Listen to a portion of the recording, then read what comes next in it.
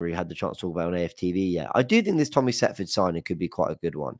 Not, not like he's coming in and we're going to win the league now because we got him. He's 18 and goalkeepers actually really don't hit their peak till 25. There's a lot of excitement around him. He's a good young player. With Tommy Setford, I'm actually genuinely quite excited about that one. I think, yeah, might be a long time before we reap the rewards of signing, a good young goalkeeper like that.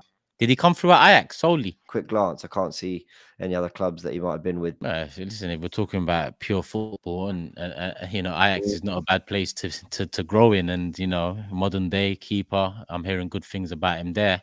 Interesting one, there too. Huh? His brother's there too.